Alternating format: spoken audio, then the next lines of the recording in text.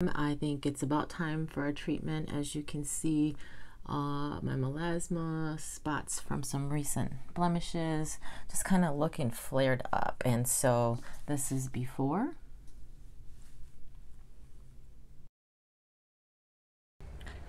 And this is immediately after.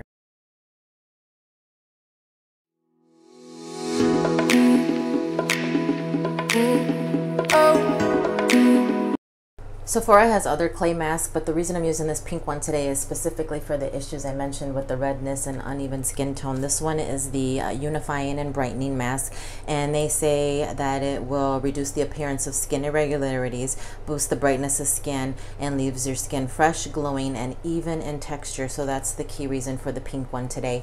Do this either as a morning or daytime mask or nighttime. I haven't found that it leaves you like irritated or sensitive afterwards, so you can do it at day or night. Right now I'm doing it as a daytime one. Forgot to mention, make sure you have a clean face, so I'm going to do a clean face wash before I apply the mask. Alright, nice and clean. Let's apply that mask. Twist off, and it's like a little tube. It says 4 uses, but I get a lot more out of that, so this will last you a really long time. But I'm going to start with let's say 2 pea-sized amounts, and I like to just dab my finger with a little bit of water just to help get it rubbed, help it be spreadable, I should say. And then if it was, you know, I put too much water, I could always add another bit of the mask. So having the touch of water helped me spread it right away. And you don't need to do your eye area. It's not really like a moisturizing mask or anything like that, or hydrating. So, and I mean, unless you have a lot of spots near your eyes, but I would say you don't need to. And so now with this extra, I'm just gonna make sure I really tap it into the areas where I saw a lot of the unevenness. 15 minutes is up. I'm going to take off the mask. Pretty much you can rinse it off. I like to add in using these sponges. It's just fun. It makes me feel like I'm at the spa. I know they use these when I have gotten facials, and they're reusable. You can wash them with like, you know, whatever you use to wash your makeup off with. Let them air dry. You can get them at Sally's Beauty, but just some.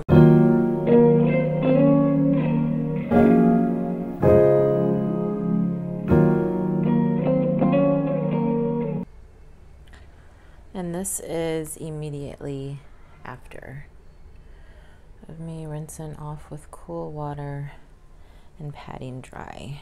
I don't know, I feel like it looks brighter.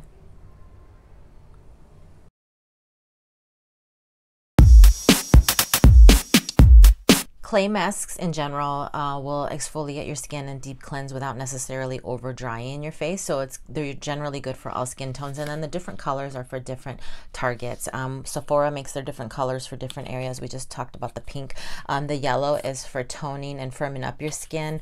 The gray is for like when you're feeling maybe a little bit more oily than usual and you want to mattify your face. There's also a green one that I love that I ran out, I need to get, but that's more so maybe you feel like you're on the verge of a breakout, or you have a lot of impurities and you want to reel that in. If you're really into lightening and brightening your skin for dark spots or acne scars, be sure to check out this video here where I show you a at-home facial using a lemon. So that's obviously cost-effective, quick, and something you can do at home, but it's really beneficial, natural treatment, and I think you'll enjoy it. Thanks for stopping by, and I wish you beautiful, healthy, and happy skin.